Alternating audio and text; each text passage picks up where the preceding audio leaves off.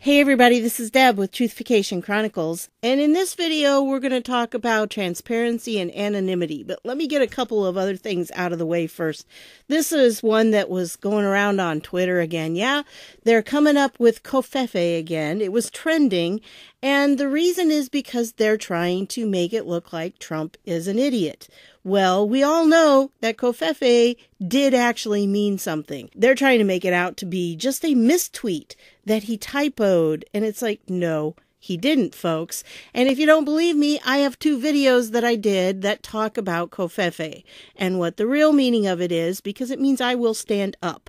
Okay, in Arabic, and to the point where if you read any of the documents that the Google whistleblower put out, they actually went through and they targeted that. They realized what it meant, and so they changed their translation site and they just made it disappear out of that translation database. Yep. That's what they did because they didn't want anybody to know that that's what it meant.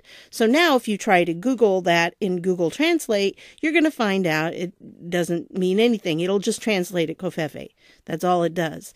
So there's nothing, but it was there. It used to be there. It's not now. And again, the whistleblower's material proves that. So anyway, I just wanted to tell you about that because, yeah, they are all just trying to make Trump look like an idiot. They don't believe that his tweets sometimes have more meaning to them than they think. And when there's typos, usually there's something he's trying to convey with that. Like, remember the time that he did the Debbie Wasserman Schultz and he put Wendy Wasserman Schultz? Yep. That's so he could get Wendy trending. Yep. Remember Barack Obama and Wendy, his little pet name for his little girl? So anyway, this was another article I saw on Twitter, and I just wanted to share it with you because I think it's very telling of the time we're in. Secret Service says President Trump and Donald Trump Jr., number 1 and number 2 with the highest death threats. It's really sad. And by the way, Don Jr. has a book out. It's coming out, I think, Tuesday. Yeah. So probably when you see this video, that's the day it's coming out. And it's called Triggered, How the Left Thrives on Hate and Wants to Silence Us. And, you know, it just really is a matter of anyone who supports my father is a target. And we know that because I've done videos on that document from Media Matters, and that's exactly what they say, that they're going to try to take down anyone who supports him in any way. That's what they're doing. And look at all the people he lists here, you know. Rand Paul got hurt seriously, if you didn't know about that. He had some broken ribs and stuff, and he had some real health issues because he was attacked. And Paul's aide, Sergio Gore, Louisiana Representative Steve Scalise, and others injured in the June 2017 baseball field shooting assault. Girlfriend Kimberly Guilfoyle, brother Eric Trump and sister Ivanka Trump, former Homeland Security Secretary Christian Nielsen, former spokeswoman Sarah Sanders, top policy aide Stephen Miller, Senate Majority Leader Mitch McConnell, and Vice President Mike Pence. Now, I could also name Bob Goodlatte on that list because I believe when he was the chairman of the House Judiciary Committee, he had a home invasion, I believe. I mean, they didn't hurt him personally, but there was some issue there that they had to look into. So there have been several, and it really is very serious. And here it's very interesting. He said that the president last week said he would have thrown out the first pitch during one of the World Series games, which normally presidents do. But they've got to dress me up in a lot of heavy armor. I look too heavy. So, yeah, the body armor has to be on there. And a lot of times when you see him, I think he's wearing body armor most of the time when he's in public. So, you know, it's kind of sad that that's where we're at, but it is. So continue to pray for his protection because I do worry about him. But I thought this was really nice. This was something that he put as an end note in his book, Don Jr. To my siblings, Eric, Ivanka, Tiffany, and Barron, only you can understand the craziness we have experienced in the last 3 years. We learned who our true friends are, and we learned the viciousness of fake news. Nothing could have prepared us for the lies. We are Trumps. We don't play the victim card, and we will succeed here as well. We are in this together. I thought that was really nice. Now, interestingly enough, this book is being published by Hachette Book Group. Now, you'll have to pardon me. It may be pronounced Hatchet in the United States. I don't know. But it's a French company and it's pronounced Hachette over there. So, yeah, that's really what it is. And it's one of the main book publishers in the United States. I think there's 6 of them, maybe only 4 now. I don't remember right off. But anyway, they pretty much control everything that's out there that's published traditionally, which is why I'm not publishing traditionally. So anyway, they're the ones that published it. Now, this is interesting because I also saw this. It came out on the 22nd, but I just saw it today. If you remember, there was a New York Times op-ed that was by this anonymous official, and it was, saying Trump is destroying the world, basically. And you need to know this. I'm a senior official. I have an inside track. And it was just a really nasty op-ed, and it was anonymous. That was the thing. Of course, that's how they're playing it. The deep state does things anonymously. Have you noticed? Yeah. Well, anyway, this book, ironically, is going to be put out by Hachette. Yeah, it's going to be put out by the same people. So I thought it was really weird. And the name of it is A Warning. That's the name of this book that's coming out. And it's sure to spark yet another political firestorm in the nation as the initial op-ed prompted intense media coverage and vehement denunciations from the White House because it was a bunch of hooey. Anybody who read it said it was a bunch of hooey. So I wanted to point that out to you, that this is the book. And it doesn't say it here that that's who's publishing it, but it does here because this one came out just today, just a little bit ago, in fact. And it's the Justice Department demands information on anonymous author of A Warning. You see, there's this pesky little thing that people who are senior officials in the White House have to sign. It's called a non-disclosure agreement. Dum, dum, dum. Yeah. And so this person, if they are a senior official, had to have signed that. And when you sign something like that, you're not allowed to publish a book about what you're doing in your position without it being reviewed, for national security issues. So you can't do that. And so there is a little battle going on right now. The Justice Department on Monday demanded information on the anonymous senior Trump administration staffer behind the infamous 2018 Resistance New York Times op-ed ahead of the mysterious author's upcoming anti-Trump book. Fox News confirmed that the Justice Department officials asked for details on the anonymous author in a letter to the publisher on Monday, which also indicated that the secretive author could be subject to non-disclosure agreements. And I tried looking for that letter. I couldn't find it. Sorry. If the author is, in fact, a current or former senior official in the Trump administration, publication of the book may violate that official's legal obligations under one or more non-disclosure agreements, including non-disclosure agreements that are routinely required with respect to information obtained in the course of one's official responsibilities or as a condition for access to classified information. Such agreements typically require that any written work potentially containing protected information be submitted for pre-publication review. Courts have approved the imposition of a constructive trust to collect the proceeds of the breach generated by an unapproved publication. So, yeah, look at the publisher. There it is, Hachette Book Group. So, just kind of funny. Hachette's in it for the money, of course, and that's all they've ever been in. That's the name of the game in publishing. You got to try to make money, which is why independent publishing is booming, because people are tired of playing that game and the fat cats get all the money and the authors get virtually nothing. So anyway, that's just what's happening out there. I wanted to inform you of that because this whole anonymous thing, this is how the deep state works. Now, I also want to remind you, as I was looking through things, I found this, and I thought it was good to remind you, is that there also was a similar case against Edward Snowden because of publishing this book. And it was in violation of the CIA and NSA non-disclosure agreements. This is on the justice.gov website. So I'll leave the links to these down below if you want to read them. But this whole thing, see, this one, at least you know who it was. Whereas with this anonymous stuff, this is really getting serious. You have an anonymous whistleblower, you have anonymous person writing this book. Everybody's anonymous. Have you noticed that when it comes to the deep state? But what happens with Trump? Trump puts everything out there. That's why they were so shocked that he actually put the transcript out there. And by the way, if you watch the Trump rally tonight, I'm recording this Monday night. Did you notice all the read the transcript t-shirts behind him? That was wonderful. That was really great. Great move.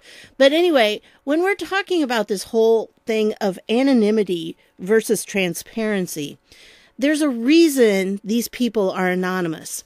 And there's a reason why they are all seeming to come out against Trump. Because, and this was something that I heard on Rush Limbaugh today. I only caught part of his, and I actually caught this part. This is a transcript from his website. And he was talking about Yovanovitch, which now the transcript of her testimony is supposedly out. But we'll talk about that in just a minute. And he said, I cannot emphasize for you enough, folks, and he had a big sigh there. These people in this particular segment were talking about a subset of the deep state, a subset of the administrative state. This subset contains what we would call the foreign policy establishment. It contains elements of the State Department, obviously, but people from the National Security Council with whom the president meets with the intelligence community. Well, it actually has to do with a lot of the people. He goes on to explain here. Let me read it. Maybe throw some 4-stars in there. Retired 4-stars or active. These people are lifelong swamp dwellers. They look at themselves as the permanent government. Even a president is a transient. He's going to serve 1 or 2 terms. He's going to come and go. In these people's minds, do not doubt me, which is what Rush always says, they run it. They run foreign policy. They set the foreign policy of the country. They are the diplomatic corps. They are the ones who talk to other nations' representatives. You throw Trump in the mix, he thinks he sets foreign policy, and he does. The president does. These people don't. But the way things have evolved over decades, I think the real beginning of this, and it may even predate this, is post-World War II for certain. It may predate it, but this is a group of people who view themselves as permanent. I mean, they don't serve for life, but their positions. They do serve longer than presidents. They are, in many cases, career. Remember, we've talked about this before. Career politicians. When they say that, start thinking, deep state, because quite often that is what they're talking about when they say career politicians. So they are immune to presidential appointment, and that is huge. This is where the SES comes in, folks. Yes, it does exist, but I want to caution you, not everyone who is SES is deep state. Now, the majority are. I'm not going to argue with you on that, but not everybody. Just because Horowitz is SES does not mean that he is deep state. Okay? So people like that, and I'm not sure he's technically considered SES. I don't know on that. But just because they are does not mean that they're actually working for the deep state. But there are a bunch of people in our government right now who believe that they are the permanent fixtures and that they're the ones that stay there. Presidents come and go, but they're always there. So they believe they're the ones really running the country, and that's their right. And this is why they're so upset at Trump and they're willing to turn on him for any reason, because they are ticked off that he has the audacity to think that he sets policy and that he actually runs the country. Yeah. That really is it. And of course, that's why they all want to remain anonymous, because they're all working as kind of a collective. So they're all part of this group. They will cover for each other. And so you're going to have a hard time figuring out who they are. But, in the case of the whistleblower, we found that out pretty fast. But have you noticed that the mainstream media doesn't want to say the guy's name? And they figure if they don't say the guy's name, then it's not real. And the name's really not out there, because it's only those alternative people who have put the name out there, and nobody believes them. Yeah, right. So that's why they have this anonymity, and they want to maintain that. because they believe they're speaking for a great big bunch of career politicians, of people who have been put into these jobs and who are going to be there even when the president leaves and another president comes in. They believe that they have the right to make the decisions in the country, and that anything they decide is more authoritative than the president, which obviously is against our Constitution. But they don't seem to care about that. This is how it's been for years and years. And like Rush said, he thought it went back to post-World War II. I'm sure it goes back that far. It may even go back further than that. So, it's been around for a very long time. It's very deeply entrenched in our government, this way of thinking. So this is where the anonymity comes in. Well, we know that the whistleblower his identity is still being protected, even though we all know who it is. But you look at this, and now Adam Schiff supposedly made a big movement towards transparency. And he releases the testimony of Yovanovitch and McKinley as part of a new public phase of impeachment inquiry. Okay, down here is the link. Let's see if we can find it again here. It's here somewhere. Oh, here we go. Look at what he does here. The testimony of former U.S. Ambassador to Ukraine, Marie Masha Yovanovitch, from October 11, 2019, can be found here. Key excerpts from Yovanovitch's testimony can be found here. Okay, what happens when you click on this? Oh, it did not work before. They fixed it. Oh. I got to tell you, when they first put this out, yeah, it's been fixed now. But when it first went out, when you clicked on this is what you got right here. Yeah, because the link wasn't valid. So, but now it actually does work. And the only link you could get to then was the key excerpts. Well, I think what they're doing here is they're hoping the American people are stupid, because they think that if they put out just, a shortened version, that's what people will read. Well, you know that if it's key excerpts and Adam Schiff got a chance to pick them, yeah, you know what they're going to be saying. And the same thing happened here with McKinley's. Actually, the McKinley, I believe, came up. Yeah, that one came up. I didn't have... Oh, no, that one doesn't come up now. Oh, goody. Well, I don't know why, but this one came up before and that one didn't. And then now this one comes up and that one didn't. So I don't know. They can't get their act together. But anyway, so that's the situation you have. And I even looked for it. I did a search on this and I still couldn't find it. But okay, now I've got this one. It's going to take a while for it to come up. I have such a slow connection. So that's what I get for living in the boondocks. But anyway, so I just wanted to point that out to you. I really do think the reason they put it out like this is because it's a deceptive tactic. They believe that people will read this one, which is hand-picked items that are going to make Trump look the worst they can, instead of actually reading the full thing. So obviously, I haven't had a chance to read the full thing. There's also an update on Flynn, and I have that document that I'm going to read tomorrow, and I'll try to get that up for Wednesday's video. So, I don't know, it's still loading. I told you, I live in the sticks. And the last thing I wanted to share with you on this one is, remember, we were talking about Bumatay. Well, he was one of them that's up for a nomination for the Ninth Circuit Court. And Dianne Feinstein was upset because they were ignoring the blue slips on this guy. In other words, Dianne didn't like him, and neither did Kamala. And so those two were ticked off because the Republicans weren't listening to them when they said, we don't want this guy because he's too conservative. And he's gay, which is bad for them to have a gay conservative.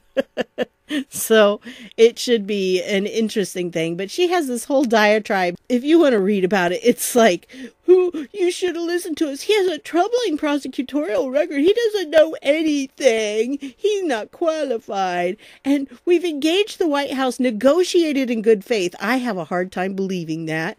and identified qualified consensus Ninth Circuit nominees we could have supported. Yeah, they're all going to be Democrats. Come on, folks. Do we believe that? Not for a minute. So, notwithstanding those efforts, the White House has chosen to rush through an unfit nominee who lacks the judgment, qualifications, and local respect that should be required of any nominee. So, they just wanted to voice their opinion on this. Not that it's going to make any difference because the Republicans are going to vote him through anyway. And that will be yet one more conservative on the Ninth Circuit Court. Oh, I bet the Democrats hate that. I have one last question for you. I want you to think about this and to bring this up to a lot of people because President Trump kind of touched on it tonight. He was talking about how here's Nancy Pelosi so focused on all this impeachment garbage and her constituents are living in filth. I mean, there's needles, there's excrement, there's everything, trash, rats, everything. And what is she doing to help them out? Nothing. Now, if I were one of her constituents, I'd be really ticked off at her right now. And I'm not sure why the people that live there don't go, hey, what's the deal? Why aren't you doing something to help us? But she's not. And neither is Kamala, and here their state, the state they represent, is burning like crazy. And where are they? Not back in California. And what's going on? You've got Dianne Feinstein, you've got Nancy Pelosi, you've got Kamala Harris. These people represent their state, or at least with Nancy Pelosi, part of her state. Don't you think they should be at home dealing with all these wildfires and all the things that are happening there in their own state to try to make life better for their own constituents?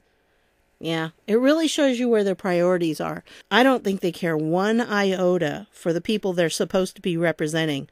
I think all they care about is their own wealth, their own power, and that's it. So anyway, that's what I've got for you on this one. I want to thank you for stopping by, and I'll see y'all later.